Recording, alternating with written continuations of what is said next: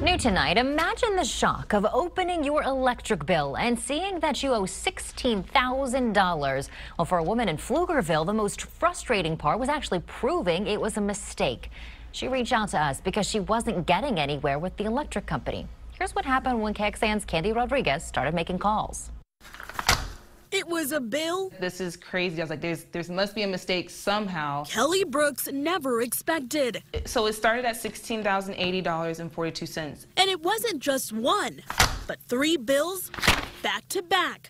And the total just kept going up. Currently, today, it's at $16,363.80, counting late fees and anything else they want to throw in there. Brooks, who moved into her 1-bedroom apartment in early February, says there's no way she would have used $16,000 worth of electricity in a matter of 2 weeks. Trying to adult, I feel like as soon as I left my mom's, nest, life was like, bam, okay, we're going to throw this at you. And I'm like, no.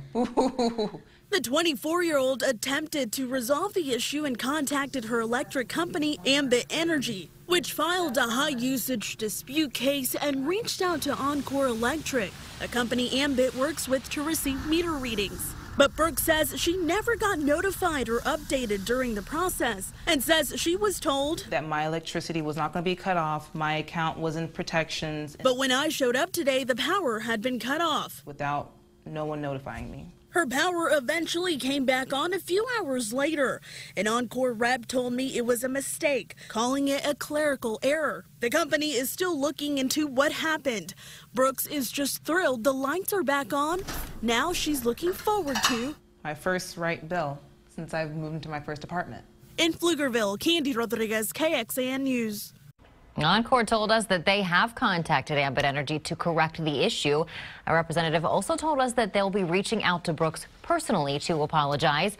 And remember, we got her some help, all because she reached out to us. If you have a story idea or a tip, email it to us at reportit@kxan.com. And for those of you who are new to the area, certain parts of Central Texas have more electric choices, contractors, and providers than others. That's due to deregulation that started back in 1999. The goal was to create a competitive energy market, but the legislature let municipally owned utilities and co-ops to be exempt from deregulation at will.